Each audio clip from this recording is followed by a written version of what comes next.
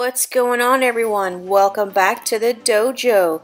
I'm going to show you guys today how we do a full paint change on this is a particular Sennheiser microphone. It is plastic and metal, and I'm going to show you guys how to prep the whole thing, which is most of the class, and then of course lay in the crystals in this sprinkle fill that we love to use. And this happens when a celebrity, or I'm sorry, a musical artist sends in a microphone that they already have and choose a crystal that may need a back paint. So stay tuned to see how we do this process, and let me know if you have any questions below.